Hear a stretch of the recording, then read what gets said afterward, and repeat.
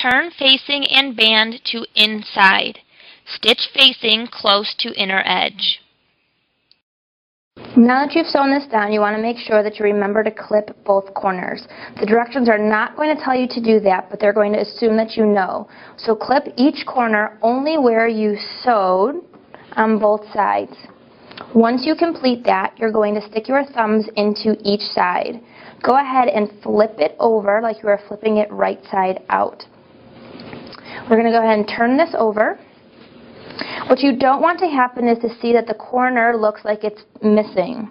You are going to take the tool that has the brush on one end and the pointer on the other. This is called a point turner.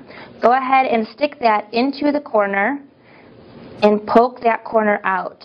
What's going to happen is it's going to look like a nice square point. Do this on both sides so that you get a nice clean square look. The last step to creating this facing is going to be sewing along the edge. The first thing that you are going to do is to press it. When you are getting ready to press it, you want to try to put it or press it on the line that was already created on the fold. So go ahead and line it up. We want to make this as even as possible. Remember, you can use your steam to set in the crease.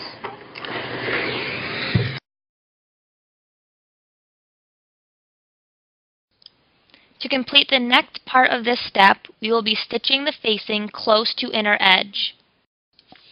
The thread coming off the picture indicates where you should be stitching. The stitch line is indicated with a dashed line on this illustration.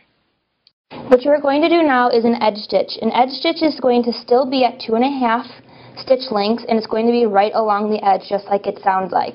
This is going to allow your facing to stay down, and it's going to allow the pocket to have a nice finished look on the inside. When you do an edge stitch, there's two options. You can either line up the material with the edge of the foot or on the inside of the toe here. This is going to allow you to have a closer stitch if you line up with the inside of the toe.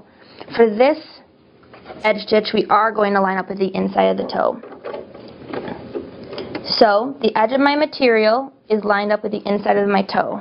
I am stitching two things together, so I am going to backstitch. It is a straight stitch, so it should be nice and easy. Go ahead and start, backstitch. Allow the machine to pull the material forward. Again, my focus is out here because I know that my needle is going to stitch straight, and I want to make sure that I steer it straight. Keep the material edge lined up with that inside toe of your foot.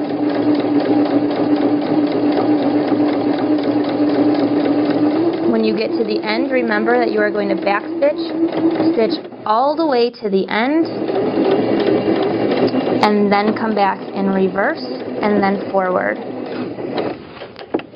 When you are finished, your finished product should look like this with a nice edge stitch on the front.